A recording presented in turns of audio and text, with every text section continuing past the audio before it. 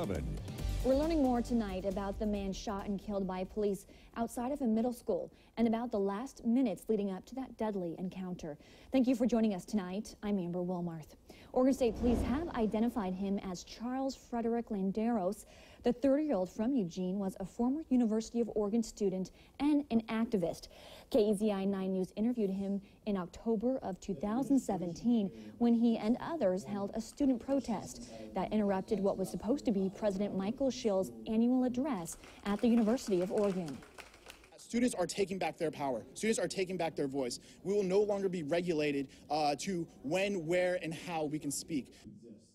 And we also spoke to an eyewitness to the shooting tonight who described the struggle between officers and Landeros outside of the school before those shots were fired.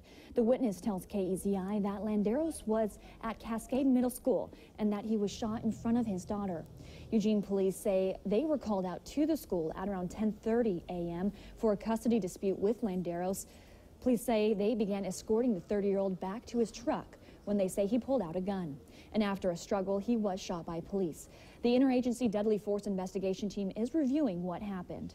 We've called the IDFIT, which is the Interagency Deadly Force Investigation Team, who is conducting the investigation for our agency, and that'll be Oregon State Police. And Eugene Police Chief Chris Skinner commented on the investigation today. He wrote on Twitter that there are so many details to investigate when an officer is involved in a shooting. Oregon law under Senate Bill 111 establishes a deadly force protocol for each county.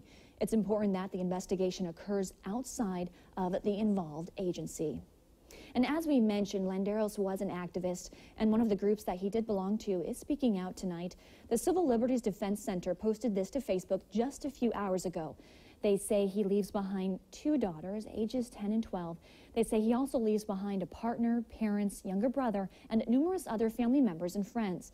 Now, this group defines itself as a center that supports movements that seek to dismantle political and economic structures at the root of social inequality and environmental destruction.